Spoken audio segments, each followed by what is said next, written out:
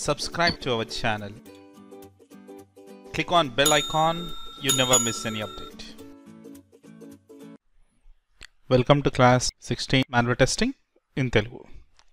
Okay, మనం previous classes లో test initiation అంటే చూసాం, test planning చూసాం. Now test design or test case design గురించి డిస్కస్ చేద్దాం. కంప్లీట్ మాన్యువల్ టెస్టింగ్ లో టెస్ట్ కేసెస్ అనేవి చాలా ఇంపార్టెంట్.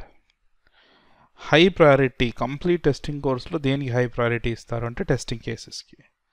మీరు టెస్ట్ కేసెస్ రాసే కేపబిలిటీ మీకు వచ్చినప్పుడు మాన్యువల్ టెస్టింగ్ ఈజ్ డన్, అంతే. కంప్లీట్ మాన్యువల్ టెస్టింగ్లో ఇంపార్టెంట్ కాన్సెప్టే ఈ test design.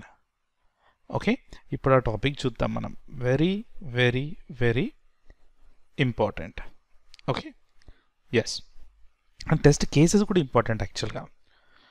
Me QA cycle or me QA ప్రొఫైల్లో మీరు టెస్ట్ కేసెస్కి ప్రతిరోజు అసోసియేట్ అయి ఉంటారు.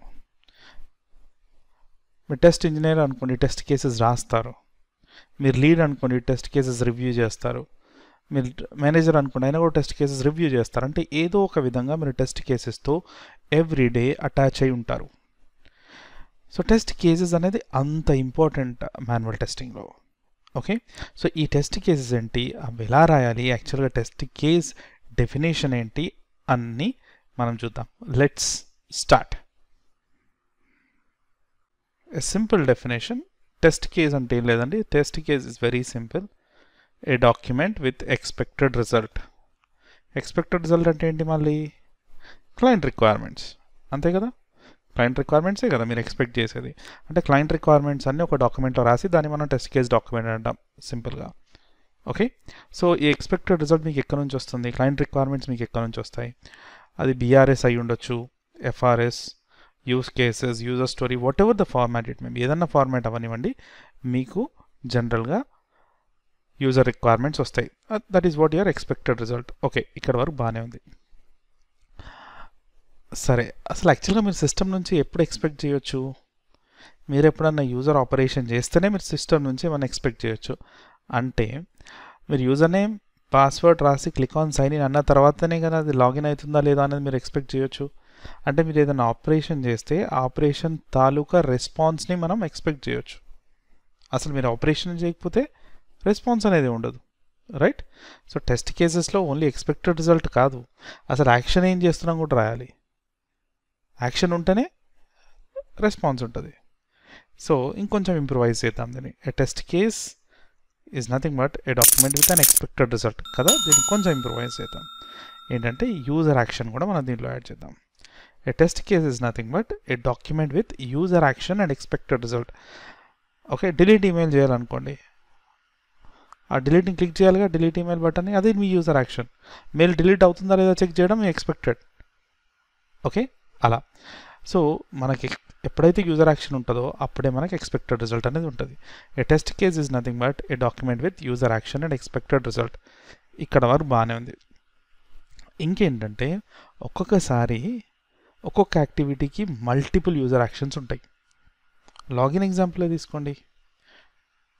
యాక్చువల్గా ఏంటి, అది ఇన్బాక్స్కి వెళ్తుందా లేదా అని, లాగిన్ అవుతుందా లేదా అని మీరు టెస్ట్ చేయాలి. కానీ దానికోసం మీరు బ్రౌజర్ ఓపెన్ చేయాలి, యూఆర్ఎల్ రాయాలి, వచ్చిన తర్వాత ఈమెయిల్ రాయాలి, ఫోన్ పాస్వర్డ్ రాయాలి, క్లిక్ ఆన్ సైన్ ఇన్, ఇన్ని యాక్షన్స్ చేస్తున్నారు కదా. ఒక ఈమెయిల్ డిలీట్ చేయాలనుకోండి, ఏం చేయాలి, ఈమెయిల్ ఓపెన్ చేయాలి, ఏ మెయిల్ అయితే కావాలో ఆ మెయిల్ని సెలెక్ట్ చేయాలి, ఆ డిలీట్ బటన్ని క్లిక్ చేయాలి. అంటే మల్టిపుల్ యాక్షన్స్ చేస్తున్నారు మీరు ఒకే ఎక్స్పెక్టెడ్ రిజల్ట్కి. కొన్ని కేసెస్లో మీకు మల్టిపుల్ ఆపరేషన్స్ చేయాల్సి వస్తుంది. సో ఇంకొంచెం దీన్ని మనం ఇంప్రూవైజ్ చేద్దాం. A test case is nothing but a document with sequence of steps or series of steps or multiple steps. మీరు ఎలా అంటే అలా రాసుకోవచ్చు. A test case is nothing but a document with sequence of steps with user action and its subsequent response. Subsequent response is nothing but your expected result. ఇది test case definition సింపుల్గా. Okay, next. So types of test cases. Functional testing, non-functional testing. So we test cases types, that test types, leave about that. But whenever you talk about test case, types అంటే test case types ఏంటంటే జనరల్గా ఎన్ని వేస్లో మీరు application test చేస్తారని అర్థం. జనరల్గా positive test cases ఉంటాయి, negative test cases are test కేసెస్లో వ్యాలిడ్ డేటా ఉంటుంది, కొన్ని టెస్ట్ కేసులో ఇన్వాలిడ్ డేటా ఉంటుంది. వ్యాలిడ్ డేటా ఉన్న టెస్ట్ కేసెస్ని మనం పాజిటివ్ టెస్ట్ కేసెస్ అనో వ్యాలిడ్ ఫ్లో టెస్ట్ కేసెస్ అనో అంటాం. నెగిటివ్ డేటా అంటే ఇన్వాలిడ్ డేటా. ఎప్పుడైనా కూడా ఎక్కడ పాసిబిలిటీ ఉంటే అక్కడ మనం అప్లికేషన్ని వ్యాలిడ్ డేటా ఇన్వాలిడ్ డేటాతో చేయాలి. అంటే మనం వ్యాలిడ్ డేటా ఇచ్చినప్పుడు సిస్టమ్ యాక్సెప్ట్ చేయాలి, విత్ ద సేమ్ ఇంపార్టెన్స్ మనం ఇన్వాలిడ్ డేటా ఇచ్చినప్పుడు సిస్టమ్ రిజెక్ట్ చేయాలి దాన్ని. అంటే యాక్సెప్ట్ చేస్తుంది చెక్ చేయాలి, అలానే రిజెక్ట్ చేసేది కూడా చెక్ చేయాలి. సో పాజిటివ్ టెస్ట్ కేసెస్ ఉంటాయి, మనకు నెగిటివ్ టెస్ట్ కేసెస్ ఉంటాయి. లిటరల్గా చెప్పాలంటే వ్యాలిడ్ డేటాతో ఉన్న టెస్ట్ కేసెస్ ఉంటాయి, ఇన్వాలిడ్ డేటాతో ఉన్న టెస్ట్ కేసెస్ ఉంటాయి. ఇవి టైప్స్ ఆఫ్ టెస్ట్ కేసెస్. ఏమైనా రూల్స్ ఉన్నాయా మీకు టెస్ట్ కేసు రాయడానికి? ఏమీ లేవండి, ఒకటే రూల్. మీరు రాసే టెస్ట్ కేస్ అది సింపుల్గా ఈజీగా ఉండాలి. అది పెద్ద కాంప్లెక్స్ చేయకండి, దాన్ని సింపుల్ లాంగ్వేజ్లో, ఈజీ అండర్స్టాండబుల్ లాంగ్వేజ్లో క్లియర్గా మంచి డిస్క్రిప్షన్తో రాయాలి. ఎందుకలా? చాలా కేసెస్లో మీ టెస్ట్ కేసెస్ మీరే ఎగ్జిక్యూట్ చేస్తారు, కొన్ని కేసెస్లో మీ కొలీగ్స్ కానీ ఇంకా ఎవరైనా కానీ ఎగ్జిక్యూట్ చేయొచ్చు, ఛాన్సెస్ ఉన్నాయి. అప్పుడు వాళ్ళకు కూడా అర్థం కావాలి టెస్ట్ కేస్ అంటే ఒక ప్రాపర్ ఫార్మాట్లో సింపుల్గా ఈజీగా రాయాలి టెస్ట్ కేస్. ఇది ఒకటే రూల్ టెస్ట్ కేస్ రాయడానికి. ఎక్కడ రాస్తాం జనరల్గా టెస్ట్ కేస్? ఎక్కడైనా రాయొచ్చు, నోట్ ప్యాడ్లో రాయొచ్చు, వర్డ్ ప్యాడ్లో రాయొచ్చు, ఎక్సెల్లో రాయొచ్చు, ఎక్కడైనా రాయొచ్చు. కానీ ఎక్సెల్ అనేది చాలా అనువుగా ఉండే ఎడిటర్, ఎందుకంటే రోస్ అండ్ కాలమ్స్ ఉంటాయి. అలానే ఎక్సెల్కి ఏంటంటే కొన్ని ప్లగిన్స్ ఉన్నాయి, ఆ ప్లగిన్స్తో మనం టెస్ట్ మేనేజ్మెంట్ టూల్స్లో కూడా ఫార్వర్డ్ చేయొచ్చు. అందుకే ఎక్సెల్లో జనరల్గా రాస్తారు. అలా కాదనుకుంటే డైరెక్ట్ కొన్ని టెస్ట్ మేనేజ్మెంట్ టూల్స్లో కూడా మీరు రాసేయచ్చు. జీరాలో టెస్ట్ కేసెస్ రాసేయచ్చు డైరెక్ట్లీ, ఎక్సెల్ షీట్లో రాయనవసరం లేదు, డైరెక్ట్ జీరాలో రాయొచ్చు. ALM application life cycle management, దాంట్లో కూడా మీరు డైరెక్ట్గా రాసేయచ్చు, no problem. Okay, yes. So మీకు జీరా టాపిక్లో జీరాలో ఎలా రాయాలో చూపిస్తాను, కానీ ఇక్కడ మనం ఎక్సెల్ షీట్లో రాద్దాం. Okay, so XL sheet a common practice అండి, ఎందుకంటే easy of use. XL sheet మీరు ఈజీ కూడా క్యారీ చేయొచ్చు. ఏఎల్ఎం అంటే మళ్ళీ మీరు ప్రతిసారి కనెక్ట్ అవ్వాలి. ఎక్కడ ఎక్సెల్లో రాసినా, ఏఎల్ఎంలో రాసినా, జీరోలో రాసినా ప్రాసెస్ ఒకటే. Okay, yes. So XL is most commonly used to right the test cases. ఎందుకు అంటే అది కరెక్ట్, మనకు ఫార్మాట్ ఈజీగా ఉంటుంది అండ్ కొన్ని యాడ్-ఇన్స్ కూడా ఉన్నాయి దానికి, చెప్పాను కదా. ఎస్. So let's see. ఒక శాంపిల్ ఎక్సెల్ షీట్ ఉందండి స్క్రీన్ మీద, జస్ట్ చూడండి. ఇక్కడ నేను ఒక్కొక్క ఫీల్డ్ మీకు ఒక్కొక్క కాలం మీకు ఎక్స్ప్లెయిన్ చేస్తాను, చాలా క్లియర్గా వినండి. ఓకే, ప్రతి కంపెనీకి ఓన్ టెస్ట్ ట్యాంప్లెట్ ఉంటుంది. ట్యాంప్లెట్ అంటే కొన్ని ప్రీ డిఫైన్డ్ కాంపోనెంట్స్తోని. ఓకే, మా కంపెనీ టెస్ట్ ట్యాంప్లెట్, మీ కంపెనీ టెస్ట్ ట్యాంప్లెట్స్ ఏమి ఉండాలని ఏం లేదు, కొన్ని డిఫరెన్స్ ఉంటాయి. కానీ ఓవరాల్గా టెస్ట్ కేసెస్ అంటే టెస్ట్ కేసే, కొన్ని చిన్న డిఫరెన్స్తో. టెస్ట్ కేస్ డిస్క్రిప్షన్ అన్నాను, ఆ టెస్ట్ కేస్ అని ఉంటుంది అంతే, ఆ డిస్క్రిప్షన్ అని ఉంటుంది. స్టెప్ నేమ్ అన్నాను, టెస్ట్ స్టెప్స్ అని ఉంటాయి. అలా చిన్న చిన్న చేంజెస్తో ఉంటాయి, కానీ అల్టిమేట్గా ఓవరాల్ జనరల్ ఇన్ఫర్మేషన్ అది సేమే ఉంటుంది. ఓకే, సో ఓవరాల్ ఏంటంటే ఒక్క టెస్ట్ కేస్ ప్యాటర్న్ మీరు నేర్చుకుంటే మీ ఆర్గనైజేషన్లో టెస్ట్ ట్యాంప్లెట్ వేరే ఉన్నా కూడా మీరు ఈజీగానే అర్థం చేసుకోగలుగుతారు. పెద్ద డిఫరెన్స్ ఏమి ఉండదు, చిన్న చేంజెస్తో ఉంటాయి అంతే. ఓకే, కానీ ఏ కంపెనీకి ఆ ఓన్ టెస్ట్ ట్యాంప్లెట్ ఉంటుంది. యాజ్ ఇట్ ఈజ్ నాకున్న టెస్ట్ ట్యాంప్లెట్ మీ కంపెనీలో ఉండాలని లేదు. ఓకే, వేరే ఉన్నా కూడా మీరు దాన్ని ఈజీగానే గుర్తుపట్టగలుగుతారు. క్లియర్? ఓకే, ఇక్కడ మీద చూసారా, ఇది మీది మా కంపెనీలో మేము యూజ్ టెస్ట్ ట్యాంప్లెట్ అనుకుందాం. ఫస్ట్ ఏముందో జస్ట్ జనరల్ ఇన్ఫర్మేషన్ ఇచ్చాం స్టార్టింగ్లో, ప్రాజెక్ట్ నేము, దానికి ఉన్న మాడ్యూల్స్ అన్నీ, జస్ట్ జనరల్ ఇన్ఫర్మేషన్. తర్వాత టెస్ట్ కేస్ ఐడి, ఇది చాలా ఇంపార్టెంట్ అండి. ప్రతి టెస్ట్ కేస్కి ఒక యూనిక్ టెస్ట్ కేస్ ఐడి ఉండాలి. ఇదేంటంటే ఒక బుక్కి మీకు లేబుల్ ఎలా ఉంటుందో ఒక టెస్ట్ కేస్కి ఇది లేబుల్ లాగా. ఒక 100 టెస్ట్ కేసెస్ ఉన్నాయనుకోండి, ఒక్కొక్కసారి మనం మ్యాపింగ్ కూడా చూస్తాను, మనం ముందు టెస్ట్ సినారియోస్ చూస్తాం, ఇంకా వేరే టాపిక్స్ చూస్తాం, ట్రేసబిలిటీ మ్యాట్రిక్స్ చూస్తాం.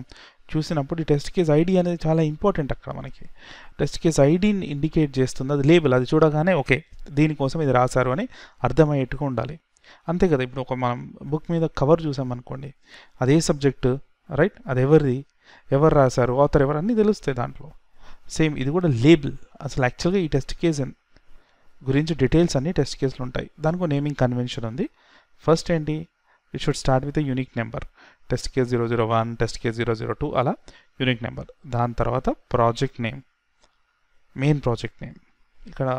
దాని తర్వాత మాడ్యూల్, ఇంకేమైనా సబ్ మాడ్యూల్ ఉంటే సబ్ మాడ్యూల్, తర్వాత మీరు చేసే ఫంక్షనాలిటీ ఇలా రాయాలి. ఇక్కడ చూడండి విజిటర్ లింక్స్ టెస్ట్ చేస్తున్నాం మనం. ఒక్కసారి ఎవరైనా యూజర్ ఇది చదవాలనుకోండి, వాళ్ళకి సింపుల్గా అర్థమైపోతుంది. ఒక ఈ బ్యాంకింగ్ అని ఒక అప్లికేషన్ ఉంది, దాంట్లో ఒక హోమ్ పేజ్ ఉంది, ఆ హోమ్ పేజ్లో మనం ఇక్కడ విజిటర్ లింక్స్ అనేది టెస్ట్ చేస్తున్నామని తెలిసిపోతుంది చూడగానే. Okay, next test case description. ఇది ఇంకా ఇంపార్టెంట్. యాక్చువల్గా టెస్ట్ కేస్ 001 ఎందుకు రాస్తున్నాం మనం? మన గోల్ ఏంటి, మన ఎజెండా ఏంటి? ఊరికే రాయం కదండి, ఏదో ఒక గోల్ ఉండాలి మనకి, రైట్? ఆ గోల్ ఏంటి, మీ ఎజెండా ఏంటి, పర్పస్ ఏంటి, అసలు యాక్చువల్గా ఎందుకు రాస్తున్నాం అనేది అక్కడ డిఫైన్ చేయాలి. To verify all the visitor links in home page. అక్కడ హోమ్ పేజ్లో ఉన్న లింక్స్ అన్ని టెస్ట్ చేయడం కోసం ఈ టెస్ట్ కేస్ రాస్తున్నానంట. అలా మీ మెయిన్ మోటో ఏంటి, మీ గోల్ ఏంటి అనేది అక్కడ డిస్క్రైబ్ చేయాలి. టెస్ట్ కేస్ 1 నేను ఎందుకు రాస్తున్నాను, ఓకే, అది ఎందుకో మీరు అక్కడ డిస్కస్ చేయాలి. స్టెప్ నేమ్ ఇది జనరలీ స్టెప్ 1, స్టెప్ 2 ఆర్ 1, 2, 3 అని ఉంటుంది. ఓకే, కానీ ఒక చిన్న లాజిక్ ఏంటంటే step నేమ్కి at least 1 step description and expected result ఉండాల్సిందే. Next test data. ఈ టెస్ట్ డేటా ఏంటంటే జనరల్గా to perform the step description. చూడండి, స్టెప్ డిస్క్రిప్షన్ అంటే యూజర్ యాక్షన్, ఏం లేదు ఇక్కడ. Step description is equal to user action. అంటే ఒక అప్లికేషన్ మీద యూజర్ ఏ యాక్షన్ చేయాలి అనేది స్టెప్ డిస్క్రిప్షన్లో ఉంటుంది. Enter URL, click on home page, click on personal banking, ఇలా యూజర్ ఆపరేషన్. అయితే కొన్ని టైమ్స్లో మనం యూజర్ ఆపరేషన్ చేయడానికి మనకి కొంచెం డేటా అవసరం. ఎంటర్ యూఆర్ఎల్ అన్నాను, అదొక యూజర్ ఆపరేషన్. దానికి కావాల్సిన డేటా ఏంటి, యూఆర్ఎల్. ఓకే, అది మనం టెస్ట్ డేటాలు రాస్తాం. Enter user name and password అన్నాం. యూజర్ నేమ్ పాస్వర్డ్ అనేది ఒక డేటా కావాలి మనకి, ఆ డేటా అనేది టెస్ట్ డేటాలో రాస్తాం. ఓకే, అది టెస్ట్ డేటా. స్టెప్ డిస్క్రిప్షన్ అంటే user action, right? Yes. Expected result అంటే ఎప్పుడైతే మీ యూజర్ యాక్షన్ చేస్తారో ఇది మీరు సిస్టమ్ నుంచి ఎక్స్పెక్ట్ చేయాలి. ఓకే, ఇది కూడా మీకు you will get it from FRS document. Clear? So చూడండి ఏమేమి ఉన్నాయి. మనం ఏమనుకున్నాం టెస్ట్ కేస్ అంటే, test case is nothing but A document with sequence of steps. ఇవి sequence of steps with an user action. ఇది user action with subsequent response. ఇది subsequent response. So దీంట్లో మన టెస్ట్ కేస్ డెఫినేషన్ ఫుల్ఫిల్ చేసాం. ఇక్కడ వరకు test case రాయడం అండి. టెస్ట్ కేస్ రాసేసాం, బాగానే ఉంది. ఓకే, కొన్ని డేస్ తర్వాత అప్లికేషన్ అవైలబుల్ ఉంది, ఇక్కడ వరకు రాయడం అంతే. కొన్ని డేస్ తర్వాత అప్లికేషన్ మనకి అవైలబుల్ వచ్చింది. అప్లికేషన్ అవైలబుల్ వచ్చినప్పుడు ఏం చేస్తామంటే మనం, మీరు ఏదైతే స్టెప్ డిస్క్రిప్షన్లో ఉందో, స్టెప్ డిస్క్రిప్షన్ ఏమైతే చెప్తుందో, క్లిక్ ఆన్ పర్సనల్ బ్యాంకింగ్ అంటే మీరు అప్లికేషన్ ఓపెన్ చేసి పర్సనల్ బ్యాంకింగ్ క్లిక్ చేయాల్సిందే. క్లిక్ ఆన్ కార్పొరేట్ బ్యాంకింగ్ అంటే మీరు అప్లికేషన్ ఓపెన్ చేసి కార్పొరేట్ బ్యాంకింగ్ మీద క్లిక్ చేయాల్సిందే. స్టెప్ డిస్క్రిప్షన్ ఏం చెప్తుందో మీరు అది చేయాలి. మీరు అది చేసినప్పుడల్లా సిస్టమ్ రెస్పాన్స్ వస్తుంది. క్లిక్ ఆన్ కార్పొరేట్ బ్యాంకింగ్ మీద క్లిక్ చేశారు, బాగానే ఉంది, సిస్టమ్ రెస్పాన్స్ వచ్చింది. అది తీసుకెళ్ళి మీరు యాక్చువల్గా రాయాలి. Click on corporate, yes, system response వచ్చింది, అది తీసుకెళ్ళి యాక్చువల్గా రాయాలి. అలా మీరు స్టెప్ డిస్క్రిప్షన్ చేసినప్పుడల్లా మీకు ఒక రెస్పాన్స్ వస్తుంది సిస్టమ్ నుంచి. ఆ రెస్పాన్స్ అనేది మీరు యాక్చువల్గా రాయాలి. ఇది మనం ఎగ్జిక్యూషన్ అంటాం. Okay, yes. ఎగ్జిక్యూషన్ చేసిన తర్వాత అప్పుడు మనం ఎక్స్పెక్టెడ్ యాక్చువల్లీ రెండు కంపేర్ చేసి ఆ పర్టికులర్ టెస్ట్ స్టెప్ పాసా ఫెయిల్ అనేది మనం స్టేటస్లో ఇవ్వాలి. So this is what the test cases. Clear? Yes, fine. So ఇప్పుడు మీకు చిన్న టాస్క్ ఇస్తాను నేను. ఓకే, మీరు ఏం చేయాలంటే right test cases for lift, elevator అంటాం కదా, లిఫ్ట్. అపార్ట్మెంట్స్లో లిఫ్ట్ ఉంటుంది కదా, షాపింగ్ మాల్స్లో లిఫ్ట్ ఉంటుంది కదా. ఓకే, అది ఎట్లా పనిచేస్తుంది, అసలు దాన్ని ఎన్ని విధాలుగా మీరు టెస్ట్ చేయగలుగుతారు అనేది టెస్ట్ కేసెస్ సింపుల్గా మీరు ఒక పేపర్ మీద రాయండి. ఏమేమి టెస్ట్ చేస్తారు దాంట్లో జనరల్గా, లిఫ్ట్ పనిచేస్తుందా లేదా అనేది. లిఫ్ట్ 5 మెంబర్స్కే వర్క్ చేస్తుంది అనుకోండి, ఎస్. 5 మెంబర్స్ ఎక్కితే 4 మెంబర్స్ ఎక్కినప్పుడు వర్క్ చేస్తుందా లేదా, 6 మెంబర్స్ ఎక్కితే అది ఎర్రర్ మెసేజ్ వస్తుందా, ఇలాంటివన్నీ మీరు జస్ట్ పేపర్ మీద రాయండి. మీ టాస్క్ ఏంటంటే right the test cases for elevator. Okay, so test cases for lift are elevator. చూడండి, ఇవే కాదు, ఇవే valid test cases for lift are elevator. ఇవి కాకుండా మీరు రాసిన తప్పని నేనేమన్నాను. Okay, yes. మీరు రాసింది కూడా చెక్ లిస్ట్ నాకు పంపించాలనుకుంటే నా ఈమెయిల్ అడ్రస్కి మీరు పంపించవచ్చు. Okay, yes. నా ఈమెయిల్ అడ్రస్ kirantestingacademy@gmail.com. మీ ఆన్సర్స్ నాకు పంపించవచ్చు, నేను వెరిఫై చేస్తాను పర్సనల్గా. ఓకే, ఇక్కడ చూడండి, test case for lift are elevator. నేను అనుకున్నవి ఇంకా చాలా ఉంటాయి. ఓకే, అన్ని ఫ్లోర్స్ మీద ఆగుతుందా లేదా టెస్ట్ చేయాలి. అది check all floor button stoppage. 10 floors ఉన్నాయి అనుకోండి, అన్ని ఫ్లోర్ మీద 1 వచ్చినప్పుడు 1 ఫ్లోర్ మీద, 2 వచ్చినప్పుడు 2 ఫ్లోర్, థర్డ్ ఫ్లోర్. అన్ని ఎమర్జెన్సీ బటన్స్ అండ్ ఫోన్స్ ఉంటాయి లోపల, ఫోన్స్ వర్కింగ్ చేస్తున్నాయా లేదా చెక్ చేయాలి. 4th ఫ్లోర్ మీద ఆగింది అనుకోండి, ఎగ్జాక్ట్ ఫ్లోర్ ఇన్ఫర్మేషన్ ఇస్తుందా, ఇన్సైడ్ అవుట్ సైడ్, అది డిస్ప్లే అవ్వనివ్వండి, వాయిస్ మెసేజ్ అవ్వనివ్వండి. Okay, fans and tube lights work చేస్తున్నాయా. ఇది ప్రయారిటీ. అవుట్ సైడ్లో ఉండి లిఫ్ట్ ఎక్కుదామని మనం లిఫ్ట్ బటన్ పుష్ చేస్తున్నాం, ఇన్సైడ్లో వాళ్ళు ఏదో ఫ్లోర్కి వెళ్ళాలి, ఈవెన్ వాళ్ళు కూడా పుష్ చేస్తున్నారు బటన్ని. సో ఎవరికి ఎక్కువ ప్రయారిటీ ఇస్తుంటుంది? జనరల్గా ఇన్సైడ్ వాళ్ళకి ప్రయారిటీ ఇవ్వాలి. ఇస్తుందా లేదా అంటే, ఇఫ్ సమ్వన్ క్లిక్స్, ఇక్కడ example ఇచ్చండి, if someone pressed 3rd floor button from inside and someone from out side pressed ground floor button, then it should go to 3rd floor first. అంటే లోపల ఉన్న వారు క్లిక్ చేసిన దానికి హై ప్రయారిటీ ఉండాలి. And first come first service, ఒకరు 3rd ఫ్లోర్లో, ఒకరు 5th ఫ్లోర్లో ఉన్నారు. ఓకే, సో ఎవరు ఫస్ట్ నొక్కితే అక్కడికి వెళ్ళాలి lift. So first come first service. And check door sensors పర్ఫెక్ట్గా పనిచేస్తున్నాయా, ఓవర్ వెయిట్, అలారం, చాలా ఉంటాయి. You can write and list them all. Complete manual Telugu testing videos కోసం manual testing with agile and జీరా తెలుగులో మీకు ఈ వీడియో గురించి డీటెయిల్స్ డిస్క్రిప్షన్స్లో ఇచ్చాను, ఒకసారి చెక్ చేయండి. అన్నీ కవర్ చేశాను మాన్యువల్ టెస్టింగ్ కోర్స్లో. Complete manual testing, test cases రాయడం, టెస్ట్ డేటా డిరైవ్ చేయడం, అలానే అజైల్ గురించి డిస్కస్ చేస్తాం, అలానే ఒక టెస్ట్ మేనేజ్మెంట్ టూల్ జీరా గురించి డిస్కస్ చేస్తాం. ఇవంతా ఎట్ వెరీ రీజనబుల్ ప్రైస్. ఒకసారి మీరు డిస్క్రిప్షన్లో చెక్ చేయండి, మీకు కంప్లీట్ డీటెయిల్స్ ఉంటాయి. ఆర్ నా వెబ్సైట్ ఒకసారి విజిట్ చేయండి. Thank you.